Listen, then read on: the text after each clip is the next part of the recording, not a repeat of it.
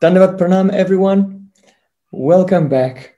And today, in this live stream of Chaitanya Academy, we'll be celebrating Sri Gaura Purnima. Харе Кришна, добро пожаловать в живую трансляцию Chaitanya Академии. Сегодня мы празднуем Гора Пурниму. Nama Shrishtam Manamapi Sachiputram Atra Swarupam Rupam Tasya Gajamuri Purim Maturim Gostuatim Radha Kundama Giribaram Ahoradika Madhuvasam Prapto Yasya Pratita Kripaya Sri Guru Tam Natosmi Gurave Gaura Chandraya Radhikaya Tadale Krishnaya Krishna Bhaktaya Tad Bhaktaya Namo Nama Anandalila Maya Vigrahaya He Mabhadibhyats Chavi Sundaraya Tasmai Mahaprema Sapradaya Chaitanya Chandraya Namo Namaste Chaitanya Chandraya Namo Namaste Chaitanya Chandraya Namo Namaste Sham Sundar Shikanda Shikar Smarahas Murali Manohara Radhika Rasakamama Kripanidhe Sopriya Charna King Karim Kuru Tavai Vasmi Najivami Tvayabana Iti Vikyaya Devi Hitam Namam Charantikam. First of all, I offer my Sastang Dandavat Puspanjali, my heart like flowers, thousands and thousands of times at the lotus feet of my holy master, my supremely worshipable spiritual Gurudev, Nityalila Parvishta Om Vishnupad, Ashtotara Satasi Rupanuga Charivarya, Srila Bhakti Vedanta Narayan Goswami Maharaj. Secondly, I offer my pranam thousands of times at the lotus feet of my Param Gurudev and to Srila Prabhupada and to all of our Sri Rupanuga Gaudiya Guru Parampara. And finally, I offer my pranam to all the assembled Vaishnavas and Vaishnavis, Vancha Kalpatarubhascha, Kripasindhubhyavacha, Utitanam Pavanebhyo, Vaishnavebhyo Namo Namaha. By the closest mercy of Sri Guru and Gauranga, today we are celebrating the divine appearance day, the birthday of our most beloved Sri Sachinandan Gohari. По беспричинной милости Шри Гуру Гауранги сегодня мы празднуем день трансцендентного явления нашего дорогого Шри Сачинандана Гаура Хари. Rata Bhava Jyoti Suvalitam Nomi Krishna Surupam. He is the Advaya Gyan Paratattva, the non-dual supreme absolute truth, Sri Krishna himself, who has appeared in a very special Leela, Gaura Leela. Гора является самим Шри Кришном, самим Адвая Гьян Парам Татвой, который пришел явить свои уникальные, особенные лилы. So on this day, all the Gaudiya Vaishnavas, the followers of Sri Chaitanya Mahaprabhu, they become completely absorbed in remembering the specialities of Gaura Nam, Gaura Dham, and Gaura Kam. That means the name of Gaura, the holy abode of Gaura, and the pastimes of Gaura. Сегодняшний день особенный для Гаудия Вайшнав. В этот день все последователи Гауранги Махапрабху погружаются в памятование Гора Намы, Гора Дхамы и Гора Камы, то есть имени Гауранги Махапрабху, особенностей вайшишти его обители и также его сокровенных желаний. So Srila Krishna's Kaviraj Goswami Pada said, Krishna nama kare aparadar vichar, Krishna balile aparadira nahaya vikar. The name of Krishna makes a consideration of whether the person is chanting is committing aparad, some offenses or not. Кришнадас Кавираджа Госвами в Чайтанья Чаритамрите пишет, что святые имена Кришны принимают к сведению, то есть учитывают аппаратхи, которые человек совершает в процессе воспевания этих имен. Bhojanme jadi kori sravana kirtan tabutana pai Krishna pare premathan.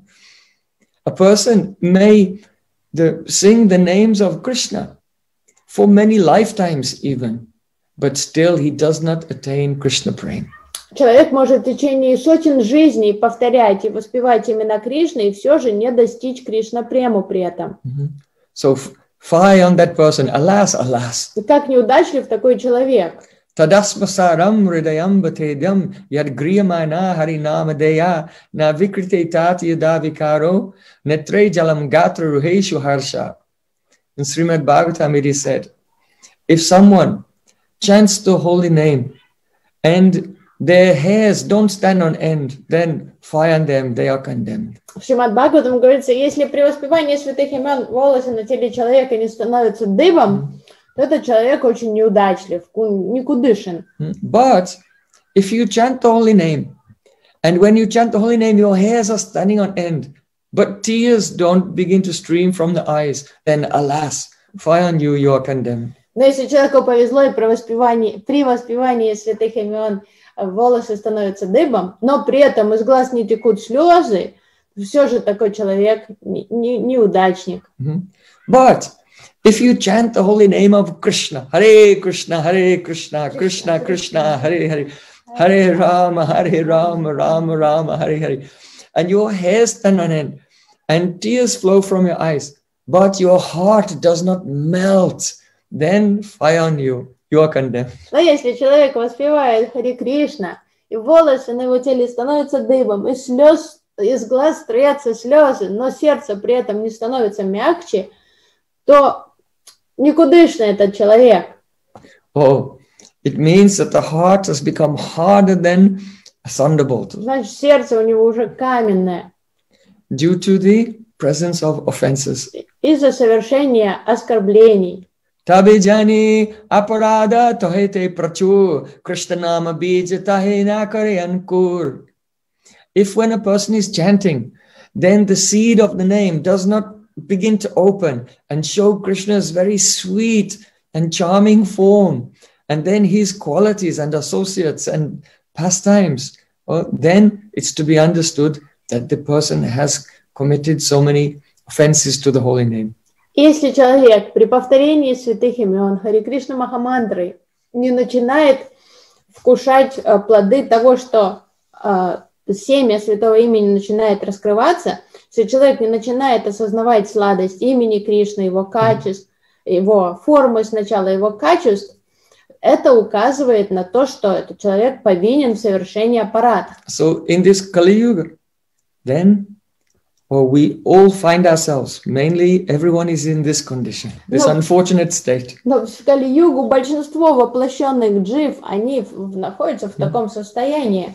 So is there hope or not? То есть ли надежда у нас, вайшнавов, в Кали-юге? Yes, there's a great hope. Есть надежда. What is that? Chaitanya Nityananda nahi aisa bhavicha nama laite prema dene bahe asrudha. If a person will chant the names of Gaura Nitai, then these names of Chaitanya and Nityananda Prabhu, they don't make any consideration of aparad. Есть один шанс, одна удача. Если человек воспевает имена Горы и Нитянанды, то эти имена, они не взирают ни на какие аппаратхи. And when one begins to chant, Nitai Gauranga Jaya, Nitai Gauranga, Nitai Gauranga Jaya, Nitai Gauranga, then at once, even a fallen person or an offensive person will be purified of their offenses, and their hairs will stand on end, their eyes will weep tears, and their hearts will melt. Как только начинают звучать трансцендентные имена Гауранги и Нитянанды, то все окружающие получают благо, грешники, оскорбители, все получают великий шанс возвыситься и проникнуться любовью к Богу. Sri Krishna Chaitanya Prabhu Jivetaya Kori Swaparshada Suyadhama Sahaya Patari. On this day, at the time of moonrise in the year 1486, out of mercy for all the living entities of the world, Sri Chaitanya Mahaprabhu appeared, not alone, but with his associates, and many of his associates had already appeared also, and his Dham had already appeared here, and he appeared amongst his associates in his holy Dham today. В этот день полнолуния весной в 1486 году во время восхода Луны Шри Чайтанья Махапрабху явился в своей трансцендентной Навадвип-даме среди своих спутников, многие из которых уже явились заранее, до его прихода, ожидали его прихода на земле. И, конечно же, Святая Дама уже проявилась тоже заранее.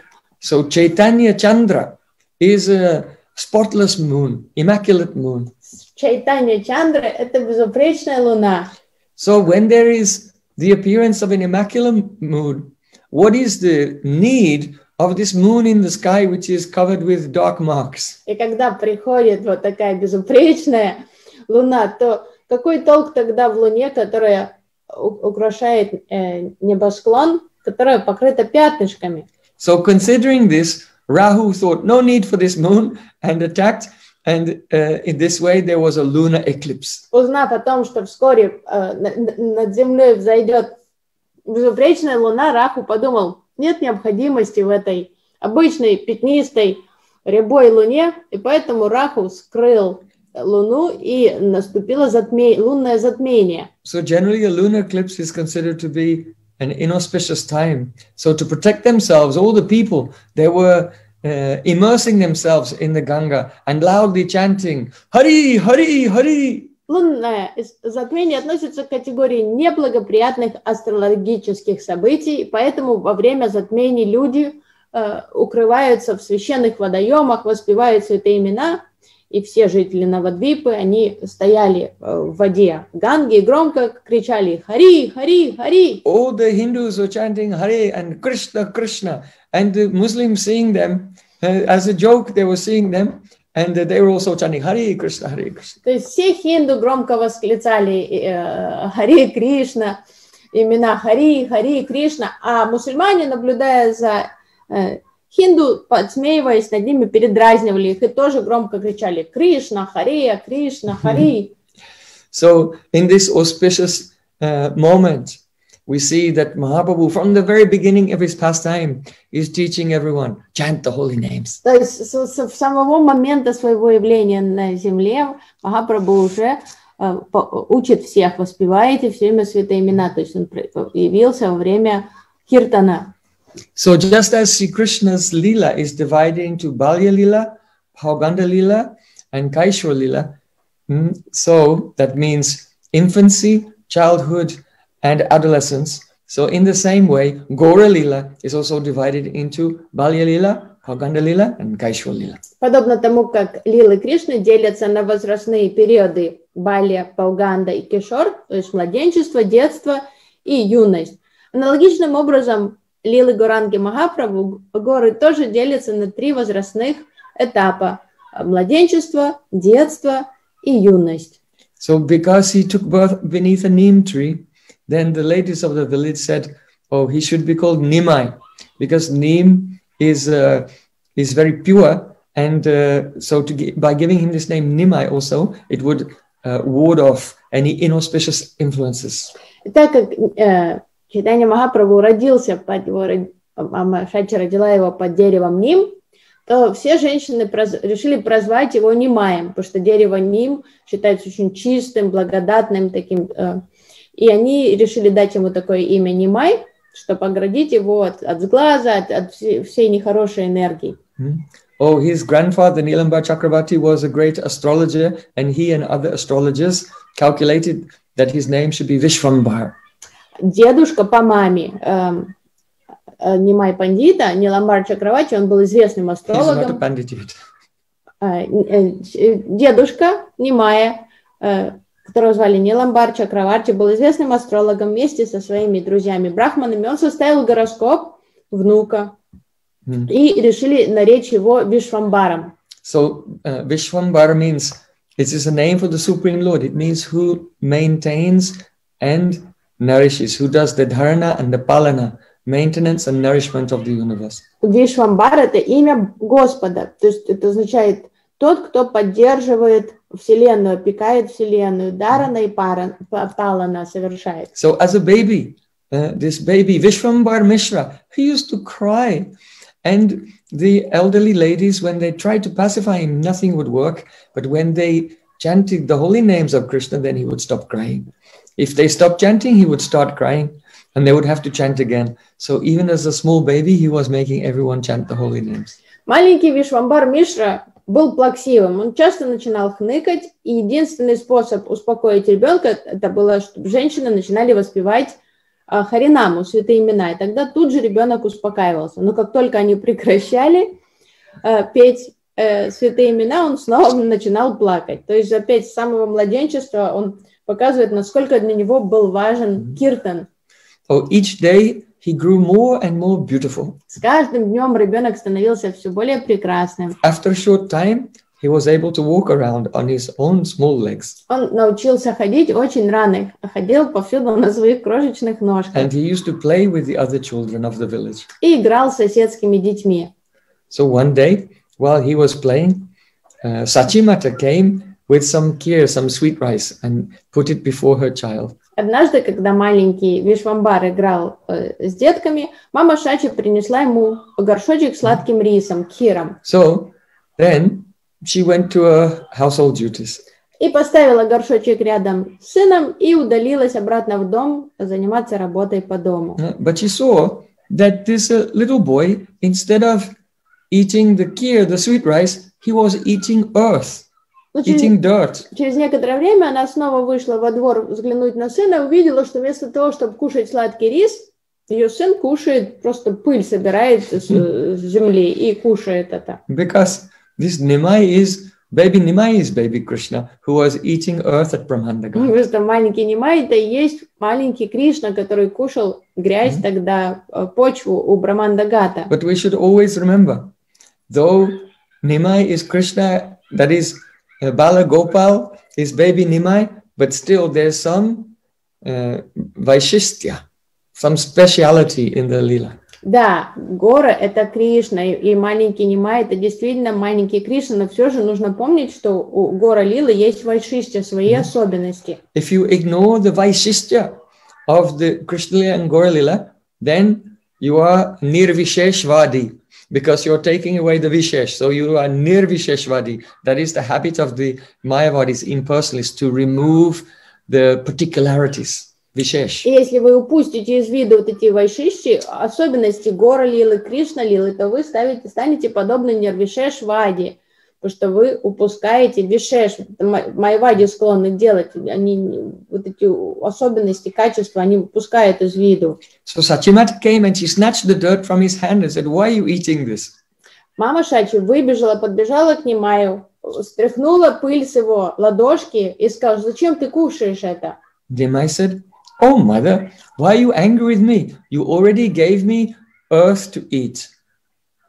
А маленький Нимай сказал: "Мама, ты почему так разгневалась на меня? Ты и так уже дала мне глину кушать." The sweet rice is a transformation of earth, and this dirt is a transformation of earth, so they are both transformations of earth. Почему ты так So расстраиваешься? why are you blaming me? Что я не так сделал? Ты уже поставила передо мной рис, и этот рис является трансформацией из элемента земли. И это пыль, это тоже трансформация земли. Что я сделал не так? So this is Mayavad philosophy. There are no Vishesh specialities or particularities anywhere. То, что говорит сейчас They are illusory. маленький Нимай, как раз и является философией Майвада. То, что они говорят, что все одинаково, все равнозначно. И это хорошо, и вот это хорошо. Но они упускают из виду вообще особенности всех трансформаций пракрити. So Sachimata chastised her baby. So who has taught you this speculation, this bad philosophy? Мама еще ругала ребенка, сказала, кто тебе такие глупости в голову напичкал? Что это за философия глупая? And she began to explain the philosophy of Parinamavad, transformation of Shakti Parinamavad, transformation of energy. И стала объяснять ребенку теорию Шакти Паринамавада, то есть теория трансформации энергии. She said, my boy, when the earth undergoes the parinam, is transformed into rice, we can eat it and it nourishes our body. But if we just eat dirt in a crude state, then we'll become full of diseases and die. Она объяснила, что да, рис – это трансформация элемента Земли, но после того, как этот элемент уже прошел эту трансформацию, тогда вот этот рис становится полезной пищей для нас. А сама по себе Земля в чистой форме является вредной пищей для нас, от которой мы заболеем. A water pot is also made of earth. And if I pour water in it, then I can carry that water. But if I just pour the water on the ground in the dirt, then it will be soaked up and my labor will be for nothing. Кувшин сделан из глины, это тоже трансформация земли. Но я могу этот кувшин наполнить водой и принести эту воду в дом. Но если я буду лить воду просто напрямую на землю, это никакой пользы мне не принесет. То есть это будет бессмысленным занятием. So then when baby Nimai heard this, he says, why did you hide this truth from me? Нимай внимательно выслушал наставление мамы, и потом удивленно сказал, что же ты скрывала эти тайны от меня, мама? Why didn't you teach me this from the beginning? Ты почему мне раньше это не рассказала? He said, oh, mother, now I understand. И сказал, теперь я все понял, мама. I won't eat dirt again. Я больше грязь кушать не буду. Whenever I'm hungry, I'll just come and suck your breast milk. Лучше я буду кушать твое молоко, когда я голодный. And saying this, baby Nimai climbed into the lap of Sachimata and very happily drank her breast milk. И сказав эти слова, маленький Нимай тут же вскарабкался на колени мамы Шачи и прильнул к ее груди напиться молока. So though Krishna is Gaura and Gaura is Krishna, but we see there is a vishesh, particularity, speciality between their lila. И несмотря на то, что Гора – это Кришна, а Кришна – это Гора, все же наблюдается очень четкая, ярко выраженная вишеш, особенность в их лилах. Between Gaura Nam and Krishna Nam, Gaura Dham and Krishna Dham, and Gaura Kam and Krishna Kam, there are specialities. Есть особенности и в имени Кришны, имени Горы, и в их дамах, святых обителях, и также в их стремлениях, в их желаниях. Есть особенности и различия. Oh, as he began to grow, he became very restless. And he used to play with friends and sneak into people's homes and steal sweets and butter. Нимай был непоседой. Когда он чуток подрос и мог уже подальше уходить от дома, он стал вместе с друзьями лазить в дома соседские, там красть сладости, молоко у соседей. Sometimes he used to get into quarrels and fights also with the other boys. Иногда он ссорился и даже дрался с другими мальчиками.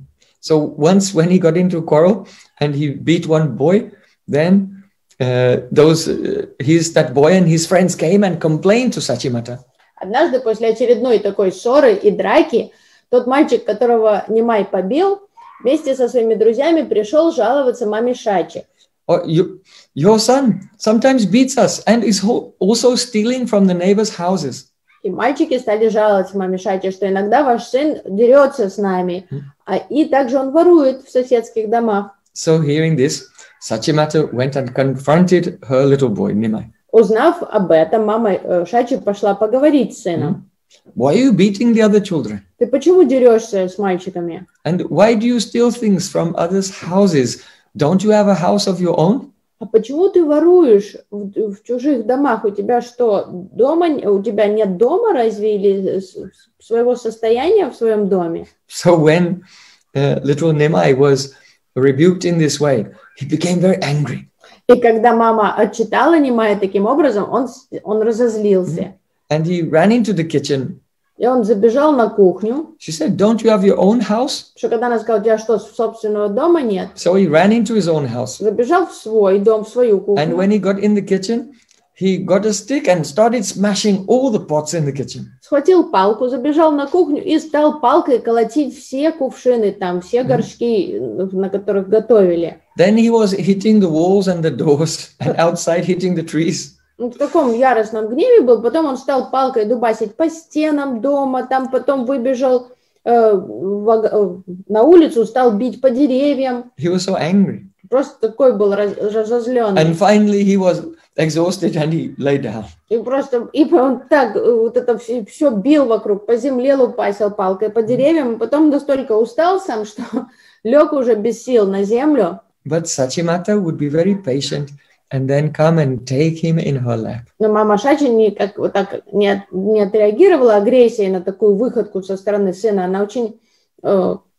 спокойно подошла к нему, прижала его к себе. And tried to make him understand that his behavior was not good. And then he would understand and become quite ashamed. То есть пытаясь донести до него, что он нехорошо поступает, что не надо так себя вести. И она донесла до него это успешно. And he would admit his faults. И он потом позже каялся, он извинялся. Если он делал что-то не так, он потом осознавал свои ошибки и искренне извинялся. So we see in Krishna Lila, Bala Gopal, baby Krishna, only broke one pot and Mother Yashoda tied him up as a punishment. But here, the Bala Nimai smashed all the pots in the kitchen, everything. But still, Sachi Mata did not bind him. She was full of kindness and great tolerance and patience. Когда маленький Кришна, Балагопал Кришна, разбил один кувшин с йогуртом, мама Яшода привязала его к ступе. Но когда Бала Нимай, он расколотил все кувшины на кухне, там полный разгром устроил, мама Шачи не стала его никак наказывать, она очень спокойно с ним разговаривала. That Sachimata is the same Yashoda. Yashoda has appeared as Sachimata, but in the form of Sachimata, she is more patient and more merciful. То есть мама Шачи это та же мама Яшода, но только в этой ипостаси у нее другой характер, она гораздо терпимее, спокойнее. So the son will take the qualities of the mother. So Sachinanda and Gaura is more merciful than Krishna. Сын наследует качество мамы, и Шачинанда Гора-Хари гораздо более милостивый и сострадательный, чем Кришна. This is another Vishesh speciality of Gaura Lila. Это еще одна особенность Вишеш Гора-Лилы. Sometimes, when he still in his Balya Lila, but when he got a little older, he used to go to the Ganges to play with his friends. В детстве Нимай любил играть на берегу Ганги со своими друзьями. And the local girls, they used to come also to do puja to the Ganga and also worship various devatas. Маленькие девочки часто приходили на берег Ганги, чтобы почтить Гангу, и также там они проводили пуджи разным деватам. So when a group of girls would come and sit down on the bank of the Ganges, then little Nimai would come and sit in the middle of them all. Иногда, когда группа девочек приходила, они садились на берегу Ганги, готовясь к своей очередной пудже, Нимай прибегал и подсаживался к ним посреди них. And say, you should worship me. I'll give you good benedictions and bless you with good husbands. И говорил им, вы должны мне поклоняться, потому что если вы будете поклоняться мне, я дам вам благословение, я дам вам хороших мужей. Why worship Durga? She is my maidservant. С чем вы Дурге поклоняетесь? Она всего лишь моя служанка. The Ganga Devi is also, the Ganges River, she is also my maidservant. Ганга тоже моя служанка. Even Shiva is my servant. Даже Шива мой слуга. And they would come with having an asana and to keep the ling of Lord Shiva there and bring flowers and sandalwood paste and some sweets for the puja. But Nimai would just sit on the asana. Sometimes he would steal their Shiva ling. He would take the sandalwood paste and decorate himself with it and eat their sweets also. Когда девочки приходили к Ганге, они обычно приносили все свои парафиналии, необходимые для пуджи. У них были красивые там подносики серебряные, там была шива-линг у них был с собой, асана для Господа Шивы, свежая сандаловая паста для пуджи, там цветы, у них были сладости на подносах. И Нимай, он просто откидывал шива-линг в сторону, садился сам на асану, сам себя украшал этой сандаловой пастой, наносил ее себе на лоб, там, цветами, брал гирлянды у них, одевал на себя, поедал все сладости. So then the girls used to say, "Oh, you are like our brother. Why are you harassing us in this way?" Девочки начинали расстраиваться, говорят, ну что же так себя ведешь с нами? Ну, мы к тебе как к родному брату относимся. За что ты с нами так поступаешь? You should not behave like this. Ну не надо так себя вести. Then little Nimai would say, "My dear sisters, I will give you benedictions that your husbands will be very handsome." Нимай говорил, мои дорогие сестры, я дам вам благословение, чтобы у вас были очень красивые мужья. Your husbands will be pandits, great scholars. У вас будут ученые мужья. And they'll be very young and wealthy. Они будут красивыми, они будут богатыми и юными. Not only that, but I will bless you that you each have 7 sons. И не только это, я еще благословлю вас на то, чтобы у каждой из вас было по 7 сыновей. And all your sons will be very intelligent and live long lives. И эти дети будут очень умными, здоровыми и долгожителями. So hearing this, the young girls inside, they were very happy, but because of their somewhat crooked nature, they complained. Слыша такие чудесные благословения в свой адрес, девочки, конечно же, тайно радовались, их сердца преисполнялись радости, надежды, что действительно эти благословения сбудутся, но внешне из-за своей природной строптивости они жаловались. You should not disturb us anymore, and they got up to run away, to get away from him. И они начинали ругать Нимай Пандита, хватит нас беспокоить, что ты нам всегда мешаешь проводить пуджу. Они все вставали, чтобы убежать с того места. Then little Nimai would call out to them, "If you are miserly and you don't give me any of the offerings, then all of you will get very old husbands, and also you will have to share that husband with at least 4 co-wives." И когда девочки начинали ругать Нимая и убегать от него, он вслед им кричал. Он кричал, если вы будете такими жадинами и не будете делиться со мной со сладостями, то я вам нажелаю такого вообще старых мужей, и чтобы вы были не одной у него женой, чтобы минимум еще было 4 жены у него, и вы будете делиться этим стариком с этими женами. So hearing these bold words of little Nimai, then they became afraid. Oh, what if he's a great personality and his curse will come true? So then they turned around and they went back. И слыша вслед эти угрозы этого жуткого проклятия, девочки замирали на месте, они думали, ну, неизвестно, кто он, вдруг он какой-то серьезный, такой мощный брахман, лучше с ним не шутить и не гневать его. И они тогда возвращались обратно. So they came back with all their offerings that they wanted to give to the devatas.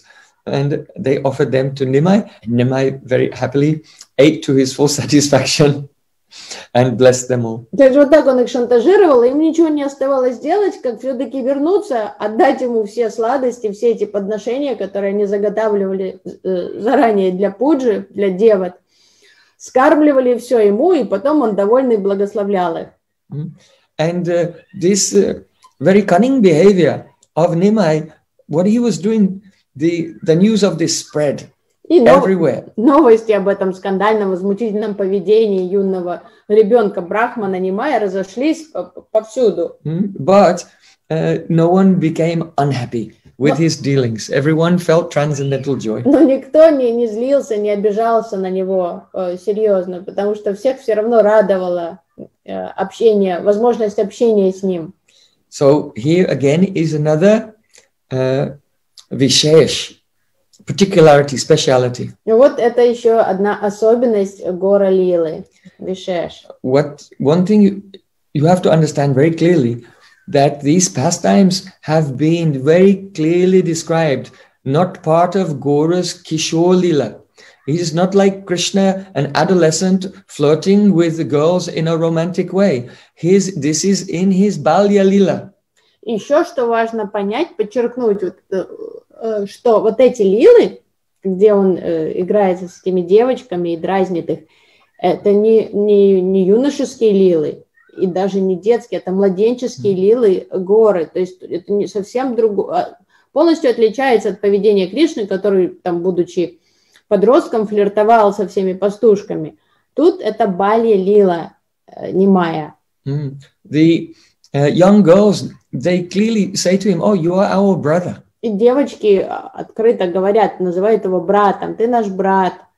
So he is very young, and they see him like a brother, mischievous brother. То есть это все детские взаимоотношения, и они относятся к нему как к брату. Gram sambandhi hai tumi ami sabarbai. In our village relationship, you are our brother. То есть эти местные жители одной деревни, то есть девочка, ты для нас как брат. Nimai is giving the teaching, don't worship the devatas. You should only serve the Supreme Lord. В этих лилах Нимай преподносит следующий важный урок для всех. Не надо поклоняться деватам. Сфокусируйтесь на Ананья Бхакти, исключительно поклоняйтесь Верховному Господу только. And in this Balya Lila is not a lila of Madhu Rasa at all, because Madhu Rasa is in the relationships between brother and sister, there's no Madhu Rasa. It will be Rasa Abhas. И нужно понимать, что вот эти лилы в контексте с общения с девочками это чисто братские сестринские отношения. Тут, потому что Мадху Раса, она неприемлема в отношениях между братьями и сестрами, поэтому правильный контекст понимаете этих лил. And the Prem in infancy is called Samanya Prem. It is of a general type of Prem. It cannot become Madhurya Rasa. И в детстве Према, она называется саманья Према, то есть она такая гомогенная, это просто детская любовь ко всем одинаковая, она не делится на категории и не превращается в романтическую любовь.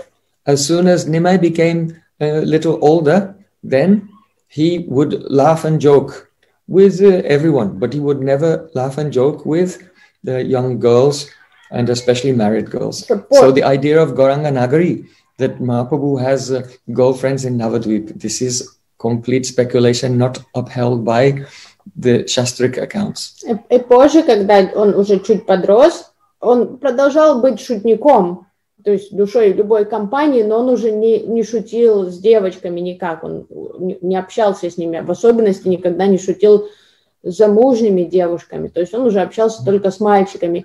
Поэтому всегда надо помнить, что вот эта идея Гауранга Нагари Бхавы полностью абсурдна. Нет места вот этой романтическим отношениям в жизни Гауранги Махапрабху, в его лила. During this time of the Balya Lila, one day when Nimai was on the bank of the Ganga, a very beautiful little girl who was the daughter of one Vaishnava named Vallabha Acharya, not of the Vallabha Sampradaya, but another Vallabha Acharya. He was from Vaikuntapur on the other side. She came onto the bank of the Ganges to take a bath in the river and worship the devatas. Во время Балия лил Анимая, однажды, когда он был на берегу Ганги, туда подошла маленькая девочка. Она была дочерью Валабхачари, но не нашего Валабхачари, возглавляющего Валабха Сампрадаю, а Валабхачари, который жил в Вайкунтхапуре, местном Вайшнаве. И вот его дочь пришла туда к берегу Ганги принять омовение и провести девата-пуджу. So, her name was Lakshmi Priya. Девочку звали Лакшми Прия. And when she came on the bank of the Ganga and she saw Nimai, she felt attraction for him, and also Nimai felt attraction to her. Когда она спустилась к берегу Ганги и увидела Нимая, она тут же почувствовала какое-то особенное влечение к нему, любовь, как такой ростки влюбленности. И Нимай, увидев ее, тоже в сердце что-то у него шевельнулось необычное. Their natural love for each other awakened. То есть их естественная любовь друг к другу проснулась в этот момент. But it was still covered by childhood emotions. Но все же это было на уровне детских эмоций полностью. So, Nimai approached her and said, "You should worship me." Нимай подошел к ней и сказал: ты бы лучше мне поклонялась. For I am the Supreme Lord, and by worshiping me, you will get any benediction you desire. Ибо я Верховный Господь, и поклоняясь мне, ты сможешь исполнить любое желание.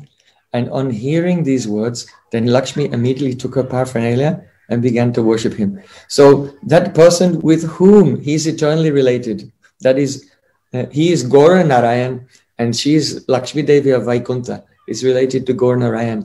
She immediately, hearing his words, did not take them as a joke and argue with him, but she began to do his puja. И как только он сказал, это Лакшми Прия, девочка очень серьезно отреагировала, она стала брать свои парафиналии с подноса и проводить пуджу ему. То есть как она не восприняла его слова как шутку, как это делали другие девочки, не стала там огрызаться, убегать от него. Действительно, потому что это вечная спутница Гора Нараяны, то есть Махапрабху там Гора Нараян проявился, это Лакшми его, и она тут же стала почитать его. So she smeared sandalwood paste on him and offered a garland to him.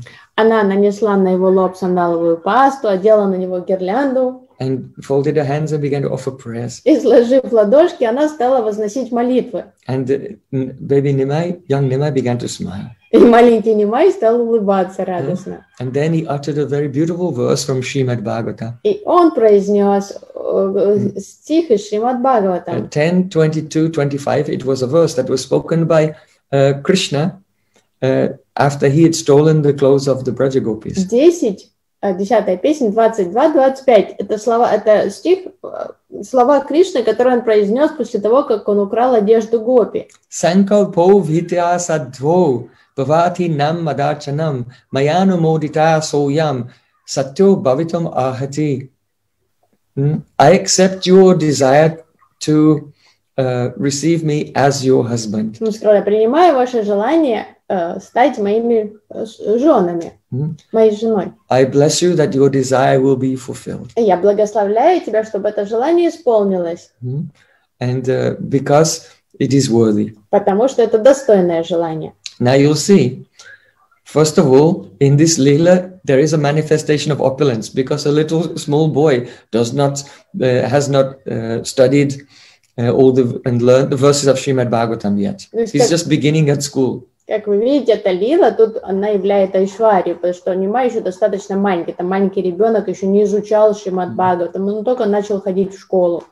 And with the other girls, he told them, I'll give you a benediction that you'll have very qualified husbands, and from those husbands you'll have 7 children, sons, and they were very happy receiving this benediction. Другим же девочкам он всегда давал благословение, чтобы у вас были красивые, умные мужья, у каждой из вас будет по 7 сыновей от этих мужей. И все девочки были счастливы получить такие благословения. But with Lakshmi Priya, he said, your desire to have me as husband will come true. Но and it did. С Лакшми Прией произошло иное. Он процитировал Шримад Бхагаватам словами Кришны, что он сказал, твое желание стать моей супругой будет исполнено. И действительно это желание позже было исполнено. Some years later. Через какие-то годы. So, these are two pastimes. If we compare Lakshmi Priya with the other girls of Navadvip, the relationship is very different. То есть тут совершенно другие отношения отражены в этой лиле с Лакшми Прией маленькой, чем отношения Нимая, как совершенно такие братские по отношению ко всем девочкам, другим девочкам Навадвипы. So after expressing their feelings to each other in this way, then Lakshmi Priya returned to her home and Nimai returned to Jagannath Mishra Bhavan. То есть это была такая спонтанная, неформальная детская помолвка двух вечно любящих сердец, и вот так пообщавшись, они разошлись по домам. Она ушла в Вайкунхапур, а Нимай вернулся домой. Who can understand the Gambhir, profound lila? Кто может понять глубину этих лил? So at this point, Nimai is still a small boy in his Balya lila. К этому моменту Нимай еще, мы продолжаем слушать Балия Лилу, он еще ребенок. So sometimes when he was tired, then his mother would take him in her arms and lie down on her own bed to sleep together with him. Часто, когда он уставал, мама Шачи брала его на руки и вместе с ним укладывалась поспать на своей кровати, чтобы он отдохнул. And she was lying there holding her baby and she looked. And she had a vision. She could see that all the devatas had come and they were offering prayers. Однажды она так лежала в обнимку с сыном и вдруг увидела перед собой всех полубогов, которые собрались молиться там. And she was struck with wonder, but then afterwards she would forget. Это была такая поразительная, удивительная лила, видение для нее. Но позже она забывала об этом. Oh, once Sachi said, "Oh, Nimai, go and call your father." Однажды Шачи сказал, Нимай, пойди позови папу. So he got up to go, and as he was going, there was a sound of Nupur, tinkling ankle bells. И он встал, пошел звать папу, и Шачи услышала звон нупуров, лодыжных колокольчиков. But he was not wearing any ankle bells. Но она, взглянув на сына, увидела, что на нем не было нупуров, лодыжных колокольчиков, цепочек. Sometimes Jagannath Mishra and Satyamata, they used to see footprints, and the footprints have the sign of the disc and the club and the lotus and the swastika and so many other signs. And with wonder, they looked at each other. What is this? It must be that our Balagopal is here and manifest from our Shalagram Shila, and he's wandering around the house when we're not looking. Иногда Джаганнат Мишра и мама Шачи видели отпечатки, следы. Там где-то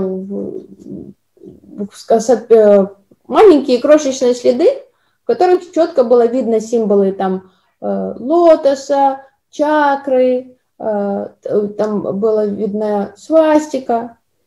И они гадали, они удивились, откуда эти следы появились. Они думали, может, это Балагопал проявляется из нашей шалаграм шилы, когда мы не смотрим, и ходит по дому, ходит там в саду у нас.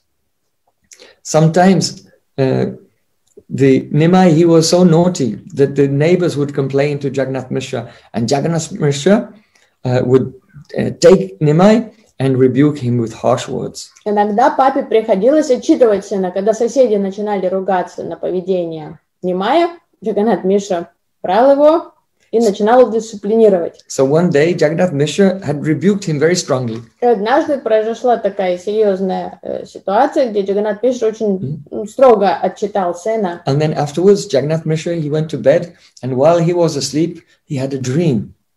И он отругал сына, потом, когда он пошел спать, ему приснился сон. In his dream, he saw a Brahmin. Во сне он увидел Брахмана. And the Brahmin was speaking to him in a very angry tone. И Брахман очень гневливо что-то говорил ему во сне. He said, "My dear Mishra, you don't know anything about your own son." Брахман разгневанно говорил ему: мой дорогой Мишра, ты вообще ничего о собственном сыне не знаешь. You think that he's your son, and that's why you chastise him severely. Ты считаешь его своим сыном, поэтому ты с такой легкостью ругаешь его постоянно. But you don't know. He is a great personality. Но ты понятия не имеешь, насколько велик твой сын. He could be a deva, a siddha, a muni, a great sage, a great demigod, or even the Supreme Lord. Ты же даже не знаешь, может быть, он великий девата, может, он великий мудрец, может, он Гандарва, может, он сам Верховный Господь. Jagannath Mishra said, I don't care if he's a deva, a siddha, or a muni. He's my son, and it's my duty as a father. I have to give him discipline. Во сне Джаганнат Мишра I have сказал to instill him with proper discipline. Джаганнат Мишра ответил Брахману: да какая мне разница, что кем бы он ни был, будь он там дева, будь он муни, будь он сидха, он мой сын, и это мой отцовский долг дисциплинировать его.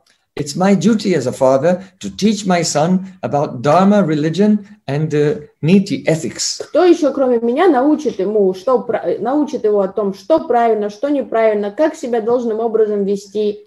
If I don't teach him, then how will he learn? Если не я, если я не буду его обучать, то как он узнает об этом? Then in the dream, that Brahmin said, "You are not making any sense." Во сне Брахман продолжал спорить. Он сказал: да ты вообще чушь какую-то говоришь. If your son is a deva siddha, some devata, or a siddha yogi, then these persons, they have the sahaj samadhi, a natural samadhi. They have a swata siddha gyan, self-manifest knowledge. So if he's a deva or a siddha and he has self-manifest knowledge, then what's the use of you teaching him? Что ты со мной споришь? Если ты сам признаешь, допускаешь возможность, что твой сын дева или риша или сидха, то это значит, что он уже на том уровне, где он в естественном самадхи находится, и все знания, все о нити и дарме придут к нему автоматически. Зачем ему твои лекции? Jagannath Mishra said to that Brahmin, "My dear Brahmin, whatever you say is all right, but I cannot agree, because if my son is a common man, or even if he's the Supreme Lord Narayan, it's still the duty of a father to instruct his son. So I have to do it. Джаганатха Мишра ответил Брахману: He's my son. Достопочтенный Брахман, я не хочу спорить с вами, но поймите, кем бы ни был Нимай, будь он там ситха или там царем самим, но я же все же его отец, и поэтому долг любого отца давать наставления, дисциплинировать своего ребенка.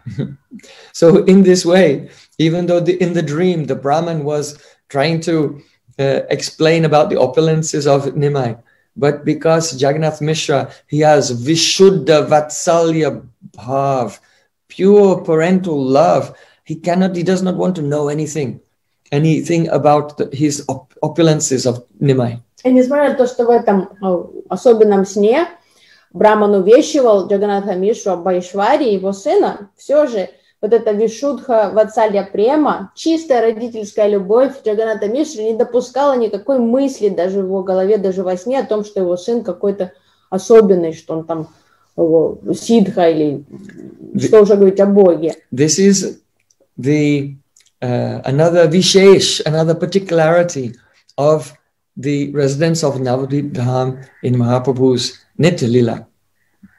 No one can think that he's God. Just as the Brijbasis never consider Krishna to be Bhagavan, so the Navadvip Basis never consider Nimai to be Bhagavan. Это особенность тоже in the Nitya Lila. В Нитья Лилах Навадвипы, что жители Навадвипы никогда не думают, что Нимай это Бог. Подобно тому, как Браджабаси никогда не допускают и мысли о том, что Кришна это Бхагаван. То же самое происходит в вечных лилах в Навадвипы. So being unable to change Jagannath Mishra's mind, actually that Brahman was very pleased. So he must have been trying to test him. He was very pleased, and then he left, and then Jagannath Mishra woke up from his dream. И в этом сне в конце разговора стало очевидно, что Брахман очень доволен ходом этого диалога, что вот как будто бы он пытался, как искушал Джаганната Мишру вот этой Айшварией, пытался помутить ему рассудок, убедить, что его сын возвышенный, что не надо его дисциплинировать, ему это не удалось, и он заулыбался и радостно попрощался с Джаганнатой Мишрой. Джаганнатха Мишра проснулся после этого. And when he woke up later, he spoke about his dream. He told it to his friends and relatives, and they were all astonished. А потом уже он стал делиться этим сном с друзьями, соседями, всем пересказывал, и все удивлялись. So in this way, day by day, this Bala Gaura, Gaura Gopal, was giving so much joy to his parents and the Navadvip Basis. This is his Balya Lila. Now we come to his Pauganda Lila, childhood pastime. Образом, в течение своих младенческих игр каждый день Бала Гора радовал своих родителей, соседей, всех односельчан. И сейчас мы перейдем к его Пауганда Лиле. One day, now Nimai, this was up to the age of 5, now after 5, from 5 to 10. То есть это происходило от рождения до 5-летнего возраста, а сейчас наступила Пауганда от 5-летнего до 10-летнего возраста. One day, Nimai fell at the feet of Sachimata and begged, Bhiksham Dehi, please give me some alms, some charity. Однажды маленький Вишвамбар припал к стопам маме и стал просить у нее: дай мне милостыню, Bhiksham Dehi. Sachimata said, I'll give you anything that you want. What do you want? Мама Шачи радостно откликнулась. Она сказала: я дам тебе что угодно, что ты хочешь. He said, my dear mother, please give me this. Promise me that you will not eat grains on Ekadasi. И сын сказал: мамочка, дай мне вот такую милостыню, пообещай мне, что ты никогда не будешь кушать зерна в день Экадаши. Sachimata said, oh, you have spoken very well. And from that day, she very strictly observed Ekadasi Vrat. Мама Ишода сказала: какая мудрая просьба. Хорошо, я тебе обещаю, что я буду строго соблюдать Экадаши Врат. И с тех пор она всегда очень строго соблюдала Экадаши Врат. So, even in childhood, Nimai is concerned for the welfare of the whole world, that if a person, Madhavatiti Bhakti Janani, if they'll follow Ekadasi, then Ekadasi Devi, who is the mother of devotion, will cause bhakti to appear in the heart of that person. То есть уже с раннего детства Нимай пытается дать такую милость всему человечеству, понимая силу, мощь Экадаши, Мадхава Титхи, Бхакти Джанани, что Экадаши, также называется Мадхава Титхи, что это мама преданности. Если у кого-то есть возможность соблюсти Экадаши врат, этот человек получает огромное благо, огромную милость, потому что это будет взращивать, лелеять его бхакти. So always try to honor Ekadashi Vrat with great faith, and for sure you will attain bhakti. And if you disrespect this, it will be the cause of complete ruination and disaster. Поэтому всегда с искренним энтузиазмом относитесь к кадышным дням, то есть приветствуйте их, радуйтесь этой возможности соблюсти, почтить Экадаши Врат, потому что вы получаете огромное благо в бхакти, то есть не пренебрегайте, не будьте там хитрыми или какими-то там, опять Экадаши, то есть понимаете, это на ваше благо, это огромная удача, когда есть возможность почтить Экадаши должным образом. So now Nimai is in his Pauganda, his childhood pastimes, but his brother had entered into his Kaishur Lila, adolescent pastimes. So Jagannath Mishra met with Sachimatra and they were discussing about arranging his marriage. То есть, когда Нимай был в детском возрасте, то его старший брат Вишварупа уже достиг подросткового возраста, и родители Джаганнатха Мишра и Мама Шачи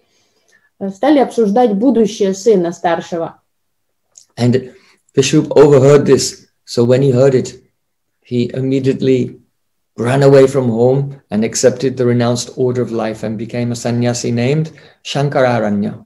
И пока родители обсуждали то, что уже скоро надо устроить помолвку для старшего сына, начать подыскивать ему хорошую невесту, Вишваруп подслушал этот разговор и, услышав об этом, он тут же сбежал из дома, принял монашеский образ жизни и стал саньяси Шанкар Араньей. So when Jagannath Mishra and Sachimata discovered that their eldest son had left home forever, then they were heartbroken. Когда родители узнали об этой трагедии родительской, то есть что сын навсегда покинул дом, и больше никогда не вернется, то есть они были разбиты оба горем. And at that time, the Nimai came in the lap of his mother and tried to console his mother and his father with sweet words. И пытаясь утешить родителей сладкими словами, Нимай залез на колени мамы. Nimai said, "Oh, my dear mother and father, it's very good that Vishwarupa has accepted sannyas, because by this he has delivered both of your dynasties. Your ancestors, his mother's ancestors and father's ancestors are delivered." И Нимай сказал: дорогие мамочка и папочка, это же замечательно, что Вишварупа принял саньясу. Поступив таким образом, он вызволил всех наших предков и в твоей папа династии, и в твоей родословной мама. Some Apasampradaya, Sahaja Sakibeki, Atibadi, Jat Gosai, they try to say that it is written in Shastra, there is no sannyas in Kali Yuga. Представители ложных псевдосампрадай, они говорят, что в шастре сказано, что в Кали-югу саньяса неприемлемо, что нет по факту саньяса. But this is based on the misconception of the homogeneity of sannyas. Но они путаются, саньяса, саньяси рознь, они все это в одну котомку, то есть они думают, что это все гомогенно, это однородно, это все виды саньяса. There is not only one type of sannyas. Есть же не одна разновидность саньясы. So the verse of scripture that says sannyas is forbidden in Kali Yuga means karma sannyas, to leave karmas in order to follow the path of Gyan and try to get impersonal liberation. То есть, когда Шастра говорит, что в Кали-югу неприемлемо принимать саньясу, то речь идет о карма-саньясе, что нельзя оставлять кармическую деятельность ради того, чтобы следовать пути гьяны. И вот это действительно в Кали-югу не поощряется. But Vaishnav sannyas, for the sake of attaining bhakti and Krishna prem, has never been forbidden in Shastra. Но никаких запретов на бхакти, саньясу в шастре нет. То есть оставить всю материальную деятельность ради того, чтобы служить Богу и обрести любовь к Нему, это всегда поощряется шастрой. And if it were against dharma in this Kali Yuga, then Nimai would not have said, oh, your mother's dynasty and father's dynasty have both been delivered by his taking Vaishnava sannyas. И если бы это не поощрялось, если это было бы не разрешено в Кали-югу, то маленький Нимай бы и не стал так говорить родителям, что теперь он освободил всех предков и твоей родословной, и твоей.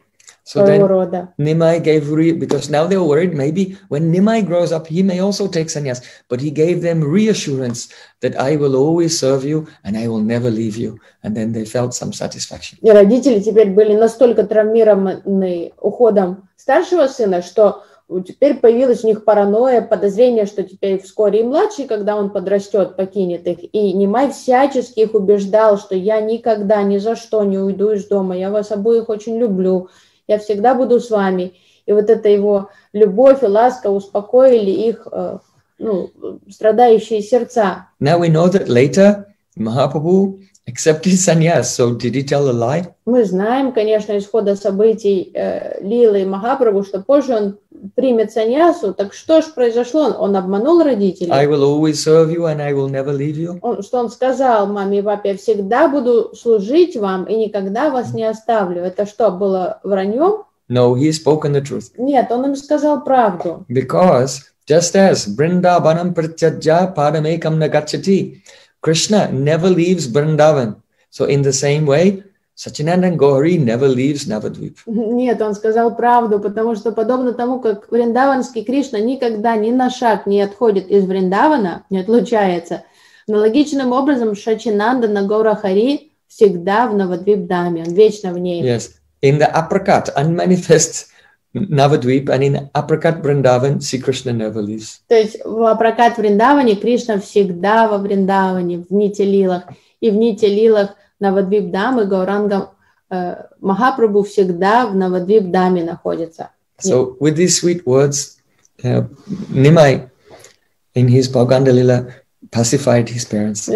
Своей заботой и сладкими словами Нимай утешил родителей в Поганда-лиле. So Jagannath Mishra and Sachi Mata, when they did puja to their deity, they used to offer tambul. Когда Джаганнат Мишра и мама Шачи проводили пуджу своим божеством, они предлагали тамбулу. So tambul has a betel nut inside and it's wrapped in betel leaf. Ну, в тамбуле это там порубленный орех бетеля, и он замотанный в листик бетеля. And it's quite intoxicating. И то есть сама эта субстанция, этот орех бетеля, это дурманящая субстанция. So when Nimai was a little boy, he took the Mahaprasad betel and ate the whole tambul. То есть очень мягкое наркотическое воздействие оказывает на организм человеческий. И когда Нимай был еще маленьким, однажды после пуджи он взял эту целую тамбулу, запихнул в рот и съел. And then he felt intoxicated and he fainted and fell to the ground unconscious. И эта тамбула оказала такое сильное воздействие на его организм, что у него уже глюки появились, и потом он просто упал на землю без сознания. By this, our little boy Nimai is giving a teaching to all Gaudiya Vaishnavas. Don't take the tambul offered to the deity.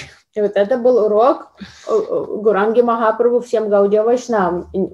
Махапрасадную тамбулу, которую предлагали Кришне, почитать Вайшнаву не следует. It is intoxication and Vaishnavas should not take it. Потому что Вайшнава не принимает никакие разновидности интоксикации. Once I was in Seva Kunj with my Gurudev and he took a tambul. He said, "Oh, you can take this." Однажды я был с Гурудевом на Сева Кунджи, и Гурудев взял тамбулу, протянул мне и сказал: на, бери. It was Radha Krishna's tambul. Это была махапрасадная тамбула Радхи и Кришны. So inwardly I was thinking, I am very fortunate because Radharani's own maidservant is giving me Radha and Krishna's remnant tambul. It's very beautiful. Конечно же, я несказанно обрадовался, подумал: о, как поразительно, то есть тамбула Шримати Радики и ее верная служанка сама лично делится со мной этой тамбулой, какое счастье мне привалило. But I thought, in my sadhak form, this is not appropriate. So I said to Gurudev, we're not supposed to take this tambul. Но понимая, что в садак форме совершенно неприемлемо для вайшнава почитать тамбулу, я сказал: о, Гурудева, но нам же не положено кушать тамбулу. So he said, you can break off a small piece and take just for respect, to honor, and in your heart honor Radha Krishna's Leela and their Brahman. Гурудева сказал: да ты грамулечку. Then you can distribute in small pieces, you can give to others. Гурудева сказал: ничего, ты можешь грамулечку оторви и почти в сердце вот это Адарамриту, Радхи, Кришны, а потом по грамулечке поделись, раздай всем остальным преданным по маленькому кусочку, ничего страшного. But not on Ekadasi. Но главное этого в Экадаши никогда не делать. Anyway, when little Nimai, he took the tambul, then he fainted. И когда Нимай проживал эту тамбулу, то он потерял сознание вообще.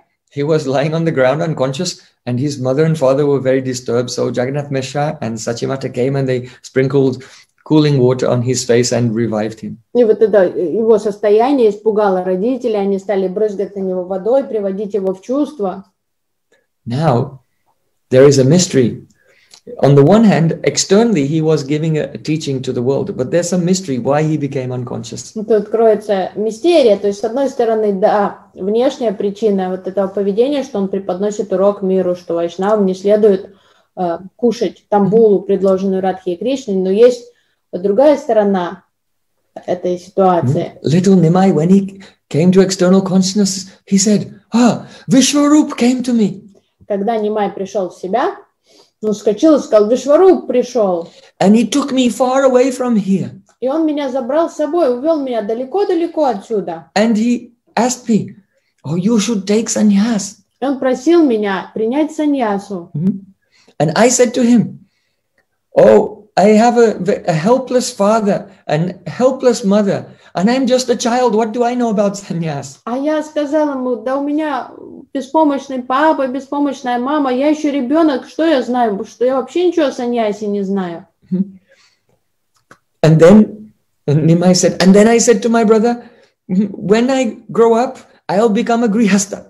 И я сказала Вишварупе, что когда я повзрослею, я буду грихастхой, у меня будет семья. And I'll serve my parents. And by being a grihastha and serving my parents, then Lord Narayan will be very pleased, along with Lakshmi Devi, his wife, the goddess of fortune. Я женюсь, у меня будет семья, и я буду ухаживать за своими родителями, и тем самым я буду радовать Верховного Господа Нараяну и его божественную супругу Лакшми Деви. And when I spoke these words to him, then Vishwarup accepted, and he brought me back home. And before bring me back to the house, he said, give my pranam thousands and thousands of times to my mother and father.